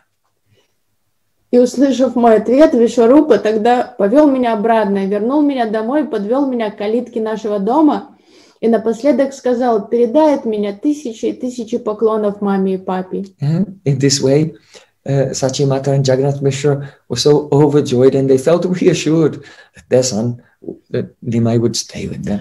Мама Шачи и Джаганатха Мишра были так счастливы услышать эти слова, это было таким утешением для них, и действительно они были обнадежены, что этот сын никогда не оставит их. So, after some days, then Jagannath Mishra became Aprakati, passed away from this world. Через какое-то время Джаганатха Мишра покинул этот мир. And both Sachimata and Nimai felt great pain of separation in their И hearts. овдовевшая мама Шачи с маленьким Нимаем грустили по Джаганатхе Мишре. So these are some of the Pauganda Leelas of Gaura Hari. И вот это были некоторые из Пауганда Лил Гаура Хари. Now, the Kaishwa Leela, adolescent Leela, is very special because Ha Mora Gaura Kishore, Ha Mora Gaura Kishore. Just as Krishna's original and eternal Swarup is Gopavesha Venukara Nava Kishore Natabhara, as a Kishore playing a flute and dressed as a cowherd boy. So the original Nitya Swarup of Sri Chaitanya Mahaprabhu is Gaura Kishore. А вот the golden adolescent Brahmin boy of Navadvip. Кишор лилы Махапрабху, они особенные, подобно тому, как вечная форма Шри Кришны Вриндаванского, это Кишор, юноша Кришны, держащий флейту у своих уст, выглядящий как лучший танцор. Вот Гора, его вечная форма в Навадвипе, это Кишор, юноша. He was married to Lakshmi Priya, and after she passed away, again married to Vishnu Priya. Во время вот этих Кишор лил, Гауранга Махапрабху, он женился сначала на Лакшми Прии, и позже, после того, как она умерла от укуса змеи, позже он снова женился на Вишну Прии. This Sachinandan Gohari, Gaukashore of Navadvip, Vishnu Priya Pranadhana, Gadadhar Pranadhana, Nityananda Pranadhana, he is our worshipable Ishtadev. И вот этот Гора Кишор, который является сокровищем праны Вишну Прии, сокровищем праны Нитянанды Прабху, Гададар Пандита, он и есть объект нашего поклонения. We don't, by our Gayatri mantras or in our daily puja, worship the Balya Upaganda Lila. But this Gaur Kishore Lila, as Mahaprabhu was a Grihasta, we don't worship Mahaprabhu in the sannyasi roop also. То есть это и есть вот эта ипостась Гора Кишор в Навадвипе и есть объект нашей медитации, когда мы памятуем Гора мантры, наши дикша мантры. Вот это как раз тот самый Гора. Мы не медитируем на Гурангу Махапрабху в Джаганатхапури как саньяси или там в других каких-то возрастных периодах, как Бали, Лилы или Паганды, а именно Гора Кишор. So this Nityalila of Gaura is so wonderful. Это Нитья Лила Горы потрясающая. And it has three aspects. Она состоит... It can be considered in three ways. Ее можно разделить на три аспекта. It is a bhajan lila. Первое это баджан лила. It is udbodak lila. Удбодак лила. And it is parishishta lila. И паришишта лила. So first we'll look at its feature as a bhajan lila. Сначала мы рассмотрим характеристику баджана лилы. It means that we worship Gauranga Mahaprabhu as Sri Krishna Radhabhava Jyoti Suvalitam, who is absorbed in the mood and covered by the golden complexion of Srimati Radhika. То есть мы поклоняемся Гауранге как самому Кришне, который перенял цвет тела Шримати Радхики и ее эмоции. Though you can put Tulsi on the feet of Mahaprabhu because he's Supreme Lord Sri Krishna, but we see that he's in the mood of it, he's come to relish the mood of his own devotee, especially Srimati Radhika, so we'll put the Tulsi leaf in his hand, right hand. И подчеркивая вот это отношение, особенно Гауранги Махапрабху, как он в своем Бхагаван, он Верховный Господь, поэтому мы можем почитать его, кладя туласи, манджари, листики на его стопы полноправно. Но все же мы должны принимать к сведению его волю, его настроение. Это Кришна в настроении Шримати Радхики. Поэтому, чтобы уважить вот это его настроение, мы вкладываем бутон манджари ему в руку и не кладем на стопы. Though see Krishna can wear a peacock feather in Vrindavan, but not in Mathura and Dwarka.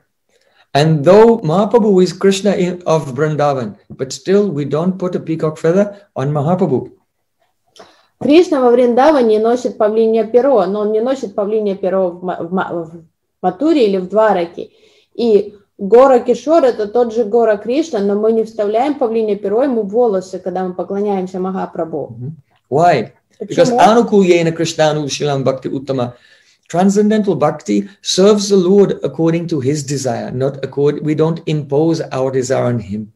Потому что такое любовь и служение? Это делать то, что доставляет, то, что в угоду объекту нашей любви и служения. И мы делаем то, что доставляет Кришне, что благоприятно для Кришны. Вот он хочет испытать настроение Шримати Радхики в облике Гауранги Махапрабху. Поэтому мы не предлагаем ему павлинье перо в волосы.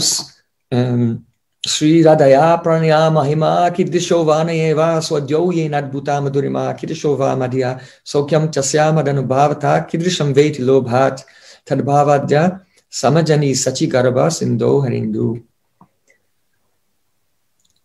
Krishna had 3 unfulfilled desires. Кришне было 3 неисполненных желания. Desires that he tried to fulfill in Krishna Lila, in the Nikunjas of Vrindavan, but it was not possible. Желания, которые ему не удалось исполнить во время своих вриндаванских никунджа лил.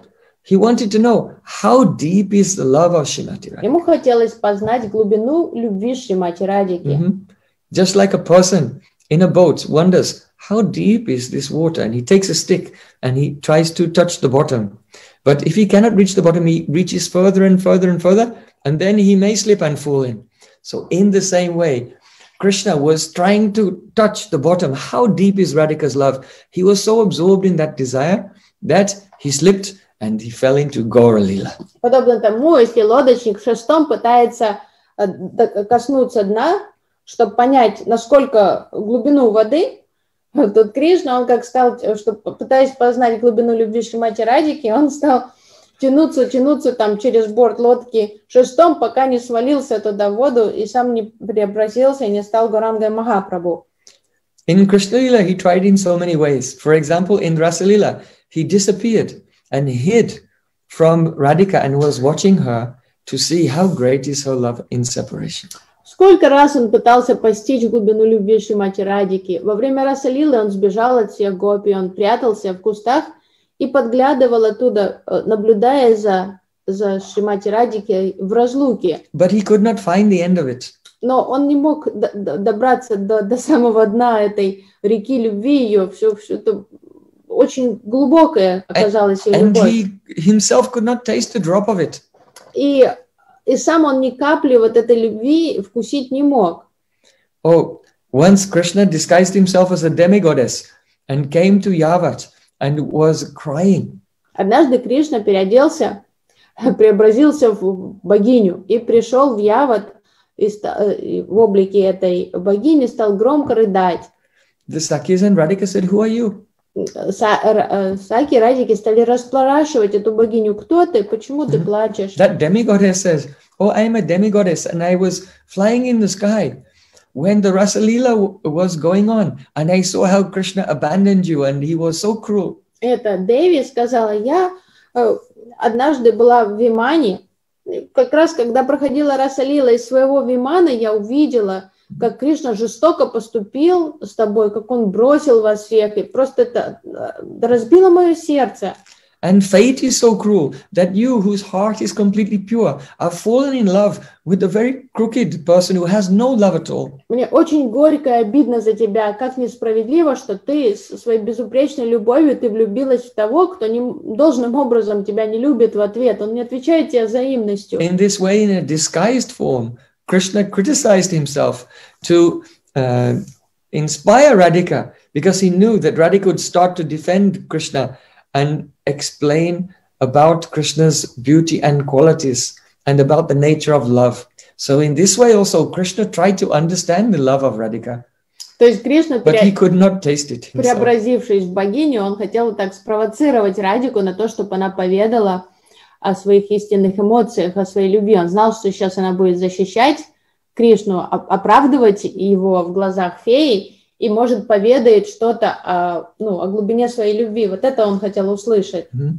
Oh, once in Raslila, Radhika abandoned Krishna. Однажды во время одной из Раса Лил Радика ушла от Кришны. And see, Krishna sat down under a tamarind tree that is Imlitala on the bank of Jamuna, and he became so absorbed in remembering Radhika that even he became of a golden complexion. Что Кришна, удрученный Кришна, он сел под тамариндовым деревом, как раз в том месте вы им летали, и, думая о Радике, он настолько погрузился в мысли о ней, что он сам стал золотистого цвета.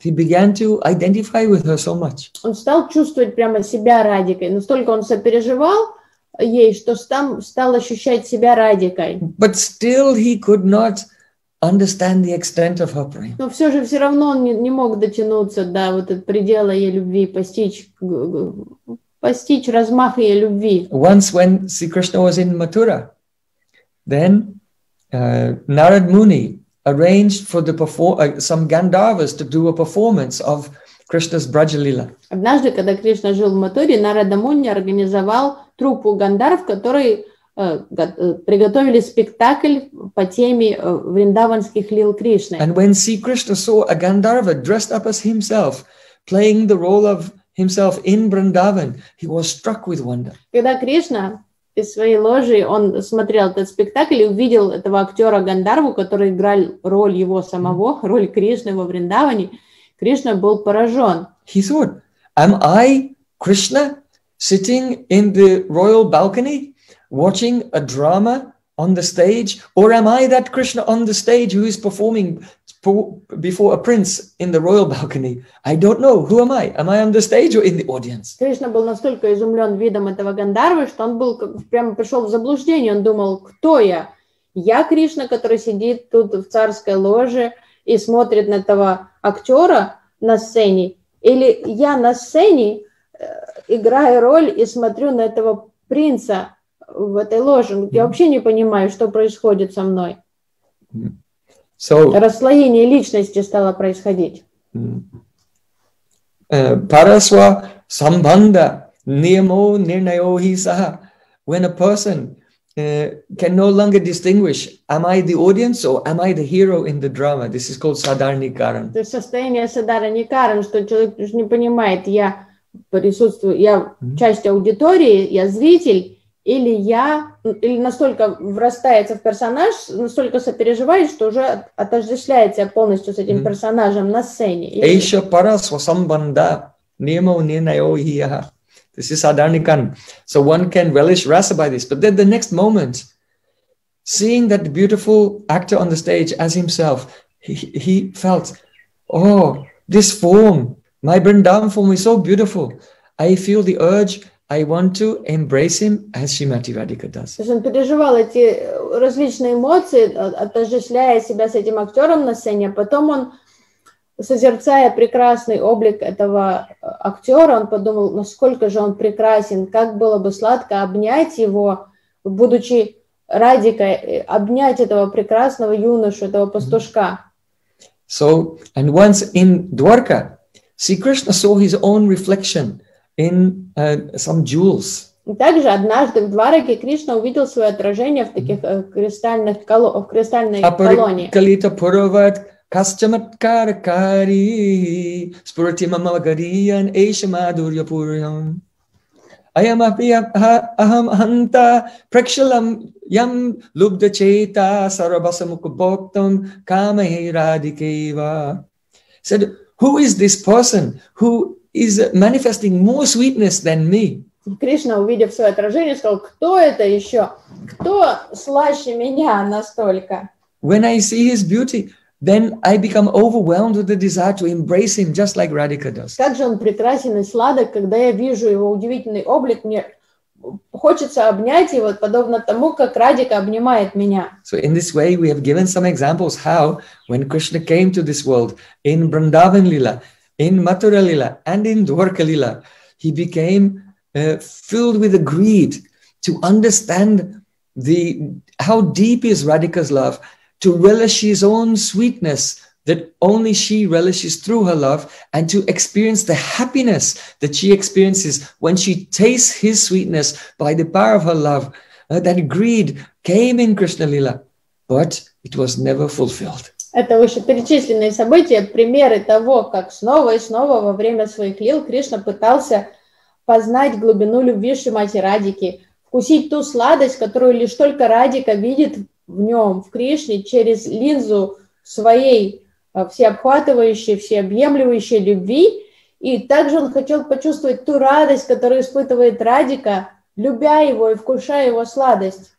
So, Sri Krishna appeared from the womb of Sachimata like the moon rising from the ocean. И поэтому Кришна явился из лона мамы Шачи, подобно тому, как луна всходит над океаном. The moon existed before it rose up from the ocean. Мун существовала до того, как и появилась над океаном. So the Gauranga Swarup is eternal, but still he becomes Prakat, manifest in this world and performs his Gaura Lila again, once in every day of Lord Brahma. Гауранда Сварупа, она вечная, но все же он проявляется вот при таких обстоятельствах один раз в день Господа Брахмы, он является на земле. In every day of Lord Brahma, there are 1,000 cycles of ages, Satya, Treta, Dwapara, Kali. Каждый день Господа Брахмы проходит 100 cycles. 1,000. 1000 циклов 4 юг. 1,000. But see, Krishna only appears in one of these cycles. Но Кришна приходит лишь только в одном из этих циклов, из этих 1000 циклов 4 юг. Кришна приходит лишь в одном. In the 28th Dwapara Yuga, during the 7th Manu, Vaisvasvata Manu. В 28-й Двапара юге во время правления 7-го Ману, Вайвасвата Ману. See, Krishna again appears immediately after that as Gaura in the following Kali Yuga. So he appears at the end of the Dwapara Yuga and then again in the beginning of the Kali Yuga. So this is a Parishishta Lila. It is the continuation. Gaura Lila is the continuation of Krishna Lila. И потом, то есть Кришна является лишь в 28-й Двапара юге, и сразу после этого в том же цикле он приходит в Кали-югу как Гауранга Махапрабху. То есть это приложение, это продолжение лил Кришны происходит. Whatever desires were unfulfilled in the Krishna Lila, they become fulfilled in the Parishishta Lila. Parishishta means appendix. Паришишта лила — это приложение, то есть те желания, вот эти, которые были не исполнены в Кришна-лилах, они исполняются в Гаура-лилах. Just like in a book, if you read a book, the book ends. And then after the book has ended, there's a parishist, an appendix. And the appendix has some information which is not in the main book, but which sheds new light on the main book. То есть в некоторых литературных произведениях, книгах есть вот такое приложение главной истории, когда заканчивается уже главная история, потом есть приложение, и там раскрываются некоторые события, которые не были озарены в главном сюжете. But it's not a new book or a separate book, it's the same book. Но это не отдельная книга, это приложение к главному роману. So Gaura Lila is the Parishishta Lila of Krishna Lila. That is, it is the appendix to Krishna Lila, wherein something which was not there in Krishna Lila is given, which shines new light also on Krishna Lila. Поэтому Гаура Лила является Паришишта Лилой Кришна Лилам, то есть приложением к истории Вриндаванского Кришны, то есть то, что главный сюжет не было раскрыто в главном сюжете, это описывается дополнительно. So we are very fortunate to be alive on this earth planet at this very special time, Dhanya Kali, the fortunate Kali, the blessed Kali Yuga. Поэтому как же нам посчастливилось, что мы живем во время этой Dhanya Kali, этой благословенной Кали-юги. All the demigods on the higher planets are praying to take birth as human beings on earth in this Dhanya Kali. Все деваты, там, которые живут на высших планах существования, они молятся, рассчитывая надеются на возможность родиться во время Dhanya Kali на земле. Because the most merciful incarnation of Sri Krishna, Gauranga Mahaprabhu, is freely distributing Krishna Prem to one and all. Потому что во время Dhanya Kali самая великодушная форма проявления Шри Кришны, Гауранга Махапрабху, он раздает щедро прему всем на земле. In the other 999 Kali Yugas, such an opportunity is not available. То это единственная, это одна Кали-юга из 1000, то есть все остальные 999, они пустые, такой опции в них нет. In his Sarva Samvadini commentary, Srila Jiva Goswami Pad has said that in the Vishnu Dharmotara Purana, it is said that in Dwapara Yuga, the incarnation of the Lord is a Sukhapaksha Varna, that is green, like the color of a parrot. В своих комментариях Сарва Самвадини Джива Госвами Пад ссылается на Вайварта Пурану. Vishnu Dharmotara Purana. Вишну Dharmotara Пуране, в которой говорится, что во время Двапара-юги у Господа будет форма Shukapakша Varna. Шука Пакша Варна, цвет золотого попугая. Ой, зеленого попугая. Извиняюсь. And then in the Kali Yuga, the incarnation of the Lord is called Nila Ghana Varna, in a dark blue complexion. То есть, что во время Двапара-юги цвет должен быть зеленый, как у попугая, а во время Кали-юги синего Нила. So, this is what happens in the other 999 Dwapar Yugas and Kali Yugas in the day of Lord Brahma. То есть это то, что происходит обычно во время тех остальных 999 Двапара и Кали Югах каждый день Господа Брахмы, что Двапара Югу зеленые ипостась, а потом синие. And in those other ages, at the end of the Kali Yuga, then the Supreme Lord Vasudev enters into this is a Shaktivesha avatar. That form of the Vasudev enters into one Brahmin, and his name is Kalki at the end of the Kali Yuga, and he destroys all the infidels, which is practically everyone at that time. There's some pious people, but he mainly destroys the population. И далее описывается, что в каждую из этих 999 Кали-юг, к концу Кали-юги Васудев проявляется, создает Шакти-авеш-аватару, проявляется в Брахмане, которого зовут Калки, и Калки уничтожает всех безбожников. Ну, к тому времени все повально уже безбожники, и он всех безбожников уничтожает. И так завершается Кали-юга. However, in that cycle of ages where Krishna appears, then Sri Krishna himself appears again at the beginning of the Kali Yuga, just as all the avatars enter into Krishna when he appears in this world. When he appears as Gaura at the beginning of the Kali Yuga, all the avatars enter into him. So it's considered that Kalki has already come. There's no need for him to come again in the end of the Kali Yuga. Rather, the Harinam Sankirtan will spread and spread and spread, and then it will become the Satya Yuga again, eventually. Но что уникально в Дане Кали, в этой избранной Кали, в этот век Кали, что когда Кришна приходит в 28-ю вот эту Двапара Югу, а потом снова, сразу в начале Кали-юги этого же цикла он приходит в облике Гауранга Махапрабху, и подобно тому, как все аватары приходят вместе с Кришной, когда он проявляется на земле, то Гора, он тоже аватарий, и все аватары проявлены в нем, когда он приходит. Посему Калки там уже в нем и присутствует, поэтому нет необходимости Калки приходить снова в конце Кали-юги. То есть вот это уникальная Кали-юга, в которой Калки не приходит в конце, а просто Харинам Санкиртан волнами расходится повсюду, и вот таким образом эта Кали-юга протекает совершенно по-другому, чем остальные 999.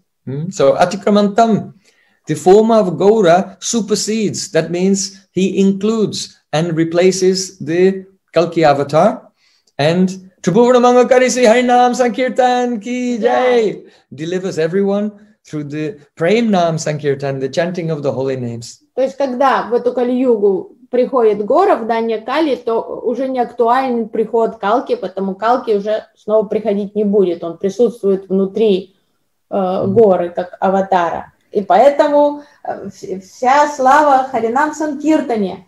So, establishing the Yuga Dharma is not his main purpose. That is his external reason for appearing. И установление Юга-дармы не является главной задачей Гауранги Махапрабху. Он не для этого приходит, чтобы навести порядок и установить дарму. The primary reason for his appearance is that he's doing this Parishishta Lila, the pastime wherein the desires which were not completed in the Nikunja Lila of Krishna are completed in the Kirtan Lila of Gauranga Mahaprabhu. Главная причина его прихода того, что это продолжается лила, вот это Паришишта Лила, приложение к лилам Кришны, в которых Кришна наконец-то исполняет те желания, которые он не смог исполнить в ходе событий своих лил. And this is Bhajan Lila. That means in this Lila, Krishna is doing Bhajan. Apani karimu bhakta bhavayangi kari, apani achari bhakti shikamu sabari. He has come in the mood of a devotee. and incidentally he's showing the way to everyone else how to attain pure devotion. То есть таким образом Гора лила является Паришишта лилой, также она является Баджана лилой, потому что Кришна являет лилой своего собственного преданного, который совершает баджану. И одновременно с этим своим примером он показывает всем вайшнавам, как практиковать баджан, садану и баджан. So we serve Mahaprabhu in a way which is favorable to his Bhakta Bhav or Radha Bhav. Поэтому всегда помним в нашем отношении к Махапрабху, в том, как мы поклоняемся ему, мы всегда фокусируемся на том, чтобы уважить пожелание Кришны, который хочет вкусить Радха Бхаву. Or if someone becomes a ignorant Gauranga Nagari, then they're trying to override his desire and make him as the Bhagavan's bhavs in the mood of God, the enjoyer. Глупцы, которые... Savior Abhiman, that he should be served, rather than Sevak Abhiman, that he's in the mood of the servant. Те, кто по глупости следует вот этой практике Гауранга Нагари Бхав, напрочь забывают потом о пожелании самого Господа. То есть он пришел, Кришна, не в настроении Бхагавана, а он в настроении слуги. То есть он ашрай, хочет испытать то, как быть радикой.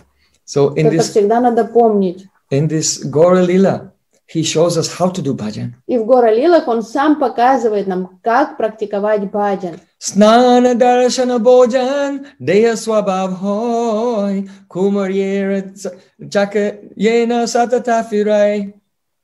It is said that when Mahaprabhu was in Jagannath Puri, that just as when a potter is making a clay pot, he spins his wheel. First he gets his wheel spinning, going round and round, and then he has two hands free to make the pot. So in the same way, the daily life of Mahaprabhu was going around by itself. He's bathing, he's eating, he's going to the temple. Every day was very regulated, going round in a schedule. And his mind was free to be fully absorbed in relishing Krishna Lila from the perspective of Radhika. Чайтанья Чаритамрити описан, как проходила жизнь, распорядок дня Чайтаньи Махапрабху. Его жизнь сравнивается с тем, как гончар сначала разгоняет свое гончарское колесо, а потом обе руки у него же свободны лепить что-то из глины. И подобным образом Махапрабху так жил. Его внешняя жизнь шла уже по инерции. То есть он просыпался, шел совершать омовение, шел на даршан, принимал махапрасад и так далее, а ум его был полностью свободен для того, чтобы созерцать лилы Радхи Кришны, то есть медитировать постоянно на Господа. It's a very profound point. How can a person be absorbed 24 hours a day in Sri Krishna's lila and then still live their life? They have to rest sometimes, they have to eat, they have to go to the temple and come back and so on. Это важный вопрос, он часто возникает. Каким образом можно вот в одной жизни совместить то, что 24 часа ум занят размышлением о лилах Радхи и Кришны, созерцанием их, и одновременно с этим надо найти время на тело тоже, на потребности на сон, на пищу, на какие-то дела и так далее, на внешнее все. Как это совместить? So in Gita, Sri Krishna says that Swabhavas tu pravartate. All our activities are going on by the influence of Swabhav, the samskars in our chitta. В Бхагавад-гите Кришна объясняет Swabhavas tu pravartate, что все происходит своим чередом, ходом в жизни под влиянием самскар нашей чити. But we are identifying and think we are the doer. Проблема возникает в том, что мы отождествляем себя с этой деятельностью и считаем себя картой действующим. So one who is doing bhajan very deeply, then snana darshana bhojan deya swabhav hoy, they're eating, they're resting, they're moving here and there, is going on by the swabhav, the last favorable impressions, everything is going on. And internally, they are completely absorbed in the beautiful service of Radha and Krishna. Те, кто по-настоящему совершает баджан, вся внешняя деятельность, связанная с телом, она идет своим ходом, просто на основе вот этих сатвических, благоприятных самскар, которые остались в сознании, что пробуждение происходит, омовение, там, передвижение куда-то, почтение прасада, там, поход на даршан в храм, а внутренний Вайшнав постоянно созерцает лилы Радхи и Кришны. So it's very difficult. Vaishnavera kriya mudda vigna nabhajai. It's very difficult to understand the activities of the pure Vaishnava. Очень трудно постичь деятельность чистого Вайшнава. Drishta swabhava janita vapashasta dosha. Drishta swabhava. You see their swabhav and how their life is going on, but you cannot understand how they're like the transcendental Ganges, always serving the lotus feet of the Supreme Lord. Вы видите свабхаву их внешнюю, и как-то внешне наблюдаете за ними, но вы не видите, как они внутренне служат постоянно Радхи и Кришне, как подобно потоку Ганги, что происходит, вот чистый трансцендентный поток идет внутри их сознания. So it is said, Dine Nritya Kirtan, Jagannath Darashan, Ratri Rai Swarup Sane Rasa Aswadhan. When Mahaprabhu was in Jagannath Puri, during the day he used to sing and dance in Harinam Sankirtan and go to have darshan of Jagannath. And in the evening time, just being in a very private place, the Gambira, with Swarup Damodara and Roy Ramananda, he would do Rasa Swadan, relishing rasa. Когда Гауранга Махапрабху жил в Джаганнатхапури, он утром и днем совершал разные ритуалы, то есть омовение, почитал Махапрасад, ходил в храм, а поздно вечером он вместе с Рай Раманандой и Сваруп Дамодаром совершал раса свадан, то есть вкушал расу в Гамбире. And in his Navadvip Lila, he would chant Harinam and do puja in the morning. Then he used to go for Nagar Sankirtan, and then in the evening, that was with the general people, Nagar Sankirtan, and in the evening, only with his very intimate associates, he would have Kirtan all night with Srivas Thakur, Advaita Charya, Nityananda Prabhu, Gadadhar Pandit, and others in Srivas Angan. То есть это гора Лила в Джаганнатхапуре, а в Навадвипе утром он Гауранга Махапрабху воспевал джапу, проводил пуджу, потом участвовал в общественном Харинам Санкиртане, то есть с массами, а потом вечером уже только с избранным кругом своих самых приближенных вайшнавов, там, с закрытыми дверьми в доме Шривас Такура, опять-таки раса Асвадан, он вкушал расу, танцуя в сокровенном Харинам Санкиртане. So, Gaura Lila is Bhajan Lila. He is doing bhajan and teaching others by his example. Гора Лила — это бхаджана Лила, то есть он сам совершает бхаджан и учит других, как совершать бхаджан. So, why did Mahaprabhu leave Navadvip and go to Jagannath Puri? Почему же Махапрабху покинул Навадвипу и отправился в Джаганнатхапури? And then leave Jagannath Puri and go on a tour of South India. А потом покинул Джаганнатхапури и отправился путешествовать по Южной Индии. It's very, very profound. Это очень глубокий ответ на это существует. You see, Mahaprabhu has these three desires that he wants to fulfill to relish the rasa of Radhika's prem. Махапрабху движим тремя главными желаниями, пытаясь постичь расу Шримати Радхики. So, by this pastime of going to South India, actually, his real reason for going to South India was to seek out Roy Ramananda. Истинная причина, по которой Махапрабху отправился в Южную Индию, это была надежда найти Рай Рамананду. So Mahaprabhu is teaching. Just as he had initiation, diksha, but it was not enough. So you may have diksha, but it's not enough. Махапрабху показывает на своем примере. Он уже получил дикшу, но этого было недостаточно. И аналогично вашей дикши тоже недостаточно для достижения совершенства. He was Trinadapi Sunichena, more humble than a blade of grass. Он уже был Тринадапи Суничена, смирение стебелька травы. But it was not enough. Но этого не было достаточно. So we must become Trinadapi Sunichena, more humble than a blade of grass. But it's not enough. Мы тоже должны стремиться, как минимум, стать Тринадапи Суничена, но этого не будет достаточно. You need lobh, greed. Вам нужна будет истинная лобха, истинная жажда, стремление. So Mahaprabhu, he had lobh, he had greed, but it was not enough. У Махапрабху была истинная лобха, но этого тоже было недостаточно. He took sannyas. Он принял уже саньясу. Still it was not enough. И этого было недостаточно. He had to seek out the Braj Rasik Vaishnav Sangha. Ему было необходимо найти Враджа Расика Вайшнава Сангу. So you may be initiated, you may be humble, you may have greed, you may take sannyas, but it will not be enough. Ну и вы тоже можете уже получили инициацию, вы смиренный, и у вас есть лобха, и вы приняли саньясу, или готовы принять саньясу, но понимаете, что этого недостаточно. Asambhasya tadbhava gambhira chitan kutashama sindura sasyavagaha. Unless one associates and hears a very beautiful katha from the Braj-Rasik Vaishnavas, Rupanuga Vaishnavas, whose hearts are deeply immersed in Radha Krishna Seva, then one cannot find the ocean of rasa. До тех пор, пока человек не окажется у лотосных стоп Браджа-Расик Вайшнава, который искусен в понимании сокровенных лил Радхи и Кришны, то человек даже не будет знать, в каком направлении океан расы находится. So Mahaprabhu has taught this by his own example. На своем примере Махапрабху доносит эту идею до нас всех.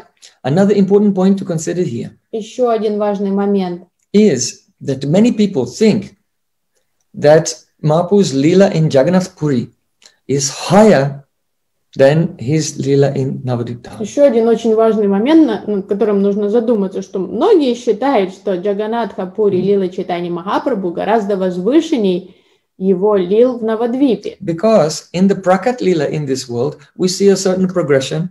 First, Mahaprabhu Nimai, he is a pandit. He's not even performing pastimes as a devotee. He takes initiation, becomes a devotee. And he's trying to fulfill his desire. And he takes sannyas and goes to Puri. And then he meets Ramananda Rai. And then in the Gambhira, at the end of his Leela, he's becoming fully immersed in the separation mood of Radhika. So there's a certain way in which the Mahaprabhu is having the Leela of his bhav going up and up and up and gradually fulfilling his three desires. То есть, с одной стороны, в лилах Гауранги Махапрабху наблюдается определенная последовательность. Вначале он нимай пандит, то есть он вообще не вайшнав, он просто зациклен на санскрите, поэзии, грамматике, там, логике и так далее. Он просто ученый. Потом он подрастает, потом он становится вайшнавом, он получает инициацию, он поет Харинам Санкиртан, общается с другими вайшнавами, позже принимает саньясу, отправляется в Джаганатха-Пури, потом в Южную Индию, он встречает Рай Рамананду, там, потом он снова возвращается в Пури, и там постепенно его настроение становится сильнее, его бхавы мощнее, и он вкушает расу по ночам в Гамбире. Кажется, что вот это такой апогей уже сил его эмоций в Джаганатха-Пури. So in Gaura's Prakat Leela in this world, there's a overarching narrative that his mood is going higher and higher and higher. Поэтому внешне кажется, вот наблюдая за прогрессией его лил, прокат проявленных лил, что его настроение бхавы становится сильнее и сильнее со временем, и уже там, особенно в Джаганатха-Пури позже, в последние годы, что настроение самое сильное. Because he's setting an example for us. Ну, потому что в этих лилах он подает пример нам всем.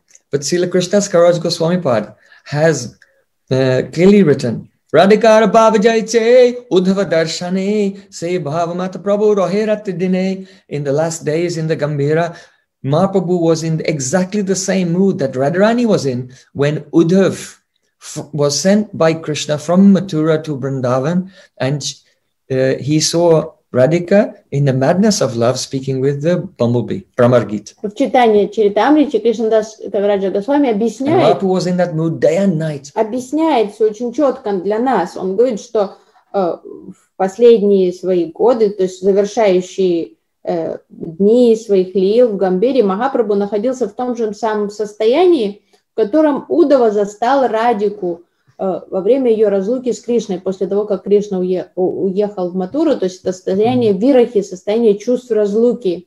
So that mood is called Mohanakya Mahabhav. А вот это настроение чувств разлуки, вирахи, называется Моханакья Махабхава. But Radhika's prem goes up to Madanakya Mahabhav. Но это не является пределом любви Радики. Высшие уровни любви Радики называются Мадан. So Маданакья Махабхава. Mahaprabhu is relishing in Puri, especially Mohanakya Mahabhav at the end of his Leela. And in Navadvip, in the Nitya Navadvip, he is relishing the Madanakya Mahabhav. Поэтому лишь человек, который разбирается в расе, поймет, что в Джаганатха-Пури Махапрабху вкушает Маханакья Бхаву Шримати Радики, чувство вирахи, разлуки, а в Нитья Навадвипе Махапрабху вкушает Маданакья Махабхаву Шримати Радики. In the Aprakat Lila. В Апракат Вечной Навадвипе. And in the Prakat Lila in Navadvip, he's also relishing inwardly. But that Lila is not visible to the persons of this world. Но и даже в Пракат. And so it seems that his mood, he's lower there and it's going up. That's part of his teaching. But inwardly he relishes. И даже в Пракат Лилах в Навадвипе Махапрабху внутренне вкушает Маданакья Махабхаву, но внешне он этого не показывает, потому что внешне он создает вот эту видимость вот этой прогрессии роста его эмоций, которые наводят на мысль, что самые сильные эмоции его бхавы были в Джаганнатха-пури, поэтому там высшая лила. Но это не так, это обманка для... So my Gurudev used to say, if you are not worshipping that Sachinandan Gohari in Navadvip, who is relishing Madanakya Mahabhav, then you are not actually worshipping Chaitanya Mahaprabhu. You are worshipping some prakash, some expansion. Поэтому мой Гурудев всегда пытался донести до нас вот это понимание того, кто такой Махапрабху. Говорил, если вы не поклоняетесь вот этому Махапрабху Навадвипы, который вкушает Маданакья Махабхаву, то вы непонятно кому вообще поклоняетесь, какому-то пракашу Махапрабху, который не является вот этим изначальным Гора Кишорой. So, Prema rasa nirjas karite ashvadan, ragamarga bhakti loke karite pracharan. Krishnadas Kaviraj Goswami Pad said, Krishna has appeared as Mahaprabhu to relish the essence of Prema Ras, that is Radhika's Madanakya Mahabhav. Кришнадас Кавирадж Госвами говорит, Махапрабху явился ради того, чтобы вкусить вот эту любовь Маданакья Махабхаву Шримати Радики. And that's because it's his nature to be Rasik Shekhar. То есть Кришна проявился в облике горы, чтобы вкусить Маданакья Махабхаву Радики, и это полностью в его стиле, потому что Кришна это Расика Шейкар. Расика Шейкар Кришна Парама Karun Eidui Hetu Hoite Lilara Udgam. Krishna is Rasik Shekhar, but he's also Parama Karun, supremely merciful. So, because he's supremely merciful, he's also distributing, especially Raga Marg. Он Расик Шейкар, но при этом он чрезвычайно Карун, милосердный, сострадательный, посему он раздает вот так Рага Марг. So, в облике горы. The example is given that if there is an emperor, приводится следующий пример. And he conquers the whole world. Если царь стал императором, победив весь мир, when he comes back to his capital city, когда этот победоносный император возвращается обратно в свою столицу, he'll do a victory parade through his on the grand road of his capital city on a golden chariot. То обязательно он отправится в этот такой парад, победоносный парад победы по главной улице своего города, своей столицы. And now he's become so wealthy, he has big pots of jewels on the chariot. И так как он уже покорил столько разных царств, ему дали столько дани, у него с собой огромные сумки там с драгоценностями, золотыми монетами, там много сокровищ он уже привез обратно из своего похода. And to celebrate his victory, he's riding through the streets and he's grabbing hands full of jewels and he's throwing them into the crowd. И чтобы должным образом на широкой ноге отпраздновать вот свою победу, то, что он император всего мира, он запускает обе руки в эти мешки с драгоценностями и щедро разбрасывает, не глядя вообще в эти толпы, которые окружают его. And the crowd are going mad, they become wild to catch those jewels. Подданные там ликуют, там все орут от счастья, все подпрыгивают, чтобы поймать себе сокровищ. And in the heat of the moment, the king's ministers are so full of exuberance. They also grab the jewels, and the ministers are also throwing the jewels from the chariot into the crowd. Энтузиазм и ликование императора настолько заразительны, что его вельможи, тоже его приближенные там советники, министры, они тоже начинают запускать руки в мешки с этой данью, с сокровищами и начинают бросать в толпу. So when Krishna finally fulfills his heart desires in his Gauranga Swarup, he feels as if he's conquered the world. И когда Кришна наконец-то в ипостаси Гауранги Махапрабху в Гауранга Сварупе исполнил свои вот эти желания, которые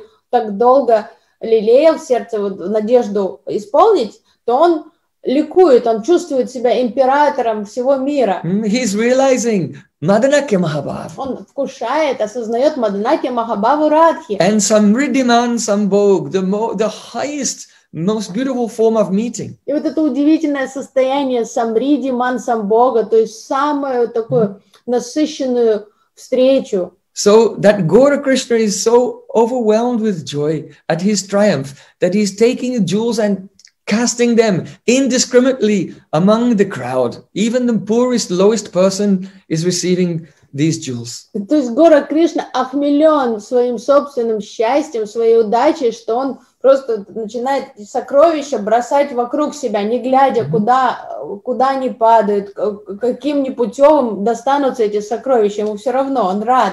That victory parade is a Prem Nam Sankirtan. И вот этот парад победы, это Прем Нам Санкиртан. And his ministers are Nityananda Prabhu, Advaita Acharya, Gadadhar Pandit, Srivas Thakur. They're also grabbing jewels and throwing them. А министры Гора Кришны, это Нитянанда Прабху, Гададхар Пандит, Адвайта Ачарья, Шривас Тхакур. Они сопровождают этого победоносного императора в этом параде и тоже начинают разбрасываться в толпы вот этими самоцветами, этими золотыми монетами.